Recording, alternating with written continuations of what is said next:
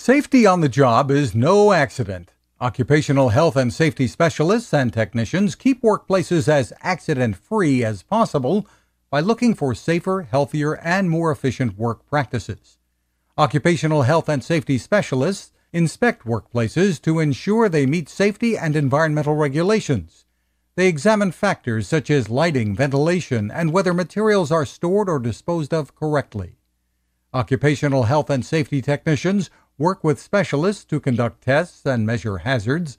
They may perform checks to make sure workers are using required protective gear, such as masks and hard hats. After a workplace accident or injury occurs, occupational health and safety specialists and technicians investigate potential causes and plan how to prevent future events.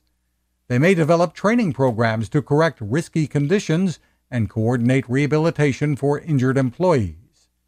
Occupational health and safety specialists and technicians generally work full-time and travel from their offices or factories to conduct field work. They use gloves, respirators, and other gear to minimize exposure to hazards. In emergencies, they work weekends and irregular hours. Occupational health and safety specialists typically need a bachelor's degree in occupational health and safety or a related field, while technicians typically enter the field through on-the-job training or a related associate's degree or certificate.